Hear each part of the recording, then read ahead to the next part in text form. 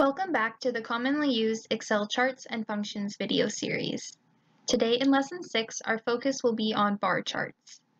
Just as a reminder before you start watching, we suggest watching each video twice, just watching through the first time, and then watching and following along the second. Alright, so the focus of today's lesson is going to be on the bar chart, but you may remember from Lesson 5 we went over the column chart. Column charts and bar charts are very similar to one another. Their main difference is basically just their orientation.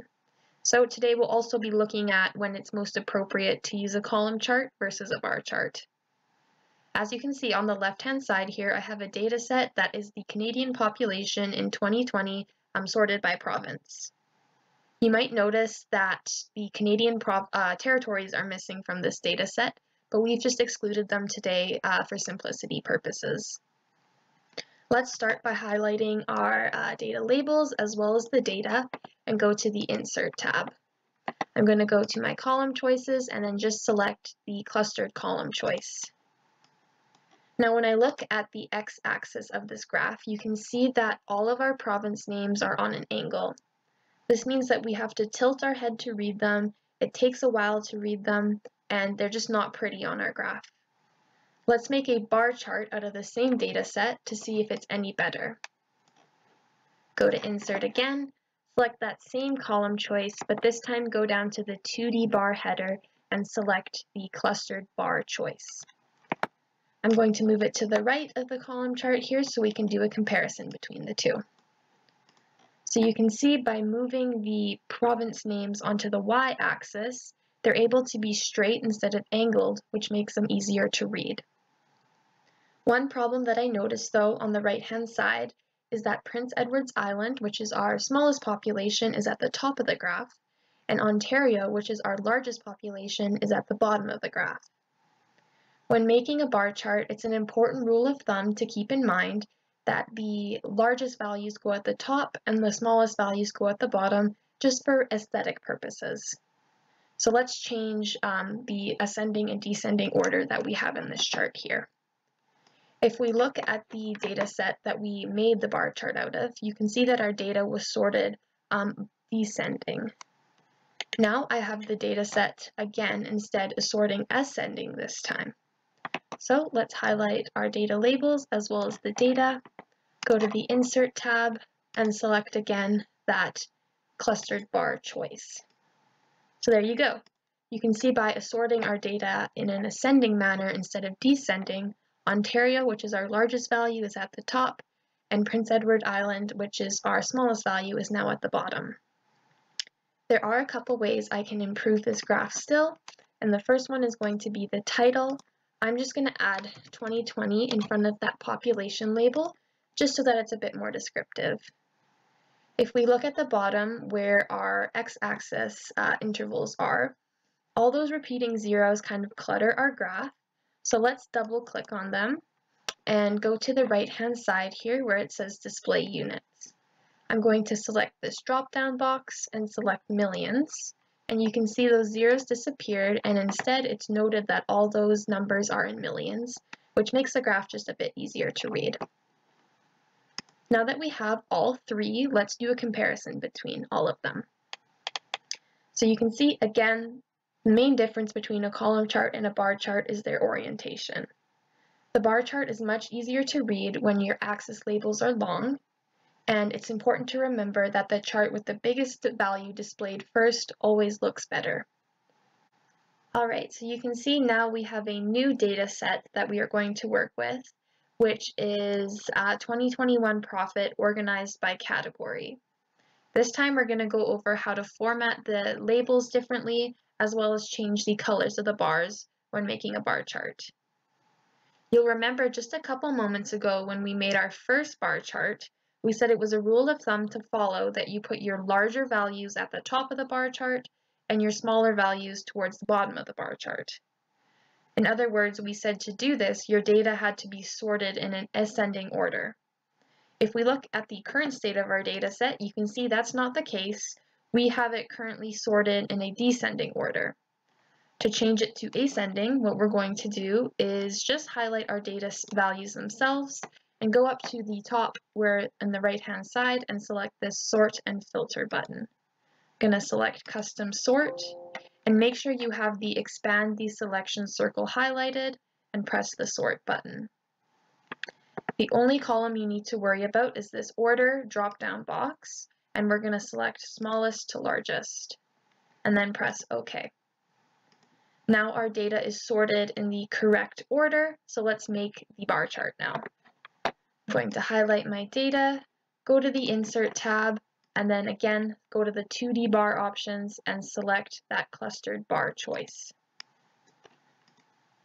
You can see, and you'll probably notice right away, that some of the category labels, or the labels along the y-axis, are actually covered up by the bars.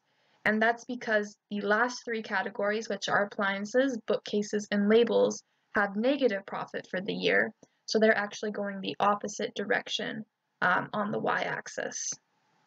To improve the legibility of these labels, we're going to double-click on them and go to the right-hand side here. We're going to scroll down and expand the Labels menu. We scroll down again, you can see there's an option to change the label positioning with a drop-down menu. Click that arrow and you can see there's a couple options that we can choose from. Let's try Low first. So you can see by choosing Low, the labels were moved to the left-hand side. That looks pretty good, but let's try the other ones as well. Let's try High this time. You can see that moves it to the right-hand side. That's okay, definitely not as good as Low, but let's try the last option. None. You can see that gets rid of those labels altogether, which isn't what we want, so let's stick with Low for this time. Another way we can improve this graph is by changing the title to make it a bit more detailed. So again, I'm going to add just my year in front of that profit label that we already had there. And then the last change I'm going to make is actually to the colors of the bars. I know we've touched on this a couple times, and that is whenever you're working with gains and losses, you should be choosing warm and cool colors. Warm colors traditionally represent losses, where cool colors represent gains. Since appliances, bookcases, and tables all had losses in 2021, let's change them to a warm color. To do this, let's double-click on our bars and go to the right-hand side here where the paint can is.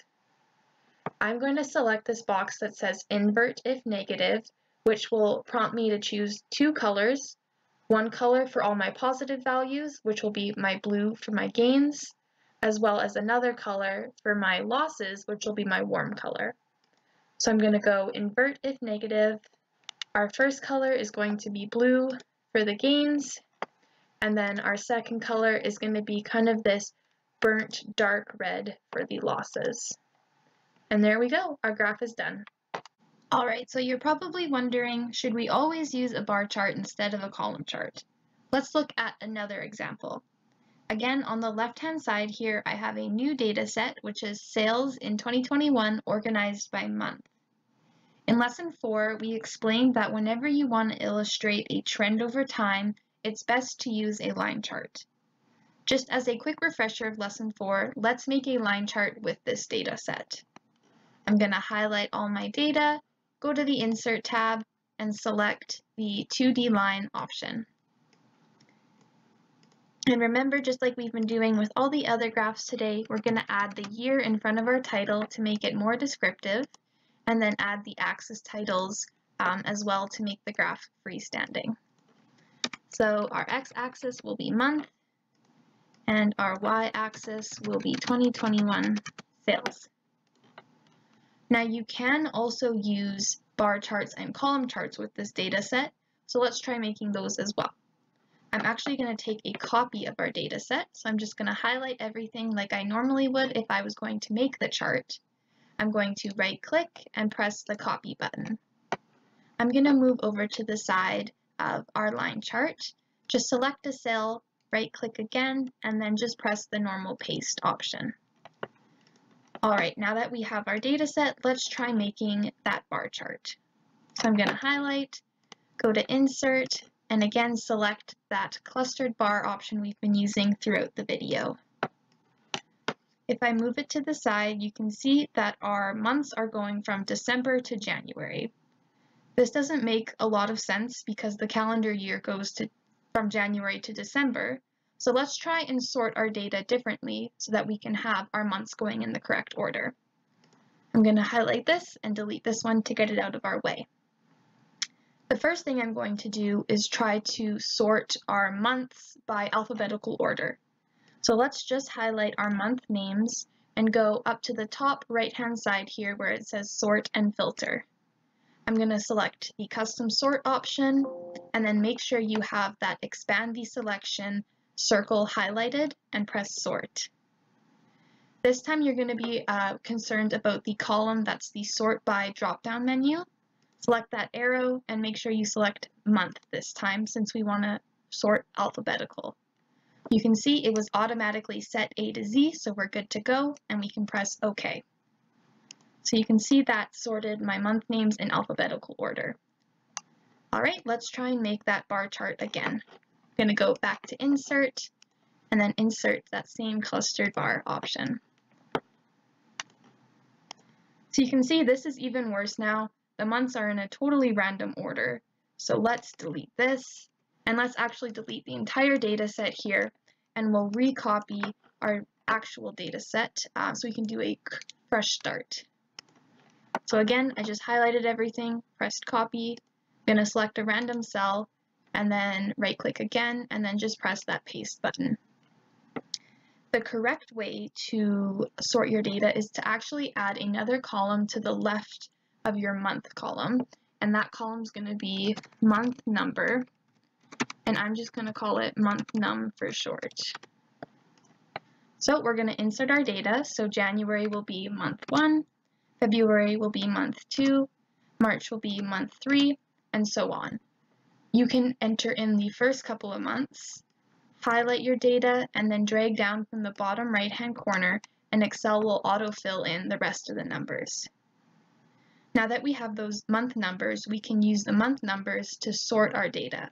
So let's just highlight those month numbers, go to, again, that Sort and Filter option at the top right-hand corner, and Custom Sort again.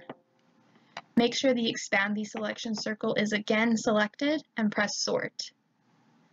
This time we're going to want to sort by our column that is month number, and we'll want our order to be largest to smallest this time. Press OK. Alright, so now our data should be in the correct order, so we can make the correct bar chart now. Let's just highlight our month and sales headers as well as the data, and ignore the month number column that we just added. Go to the Insert tab, the bar options, and then again select that same clustered bar choice we've been working with. I'm just going to move it to the side here. And now you can see that our months are in the correct order from January to December. Just like we did with the other graphs, let's edit the title just to make it a bit more descriptive, and then add those axis titles as well. This time our bottom x-axis will be 2021 sales, and the y-axis will be month. Alright, now that we have the bar chart made, let's make the column chart. We can use our original data set to make the column chart. So again, let's just highlight all our data, go to the Insert tab, and then select that clustered column choice. I'm just going to move it down to the bottom here. You can see our months are in the correct order, January to December, which is what we want. So this one, again, we're also going to add that 2021 in front of our sales title, and then add the axis titles as well. This time our x-axis will be month, and our y-axis will be 2021 sales. Alright, now that we have all three of these graphs made, let's do a comparison between the three to see which one is better. Alright, so I have a copy of the three charts that we just made a moment ago, and I'm actually going to zoom out a bit so we can see them all at the same time. But the biggest difference you'll notice is that the column chart in the middle and the bar chart at the end, they have lines drawn on them now that match the endpoints of each of the columns or bars. If we look at the column chart in the middle here, you can see that that line that I drew keeps the same shape as the line chart, so it's easy to see the dips and the peaks over 2021. But if we look at the bar chart on the end here, you can see that that line doesn't keep the same shape because the orientation is different. As a result, it's a lot harder to see the dips and peaks over time. Therefore, that brings us to another rule of thumb to keep in mind, is that if you ever want to compare data points over time, it is always best to use a line chart or a column chart, but never a bar chart. Let's look at one more example. All right, so we have our last data set of the day on the left-hand side here, which is a sales and profit by quarter. So that means we have two target measures in this data set now, which is sales and profit, and only one dimension per target measure, which is quarter. This will be a quick review of what we went over in lesson 5, which mainly focused on column charts. If you look on the left-hand side, we have a column chart, and on the right-hand side, we have a bar chart. Now you might be wondering which one looks better. And it is the one on the left-hand side here, which is the column chart. So this is just another quick example of when it's better to use a column chart over a bar chart. All right, let's do a quick review before we wrap up for the day. In today's lesson, we learned how to create bar charts and when it was most appropriate to use them. The first graph that we made is on the left-hand side, which is the Canadian population in 2020. And here we learned it was most important to use bar charts when your labels are long because it allows the labels to be straight instead of angled, which makes them easier to read. The second graph we made is on the bottom left-hand corner here, and that is when we were highlighting our negative profit with a dark red warm color. The last example that we dealt with is when you're using a data set about trends over time. It's best to either use a line chart or a column chart, but never a bar chart. Thank you for watching and tune into our next lesson where we will be going over the scatter plot.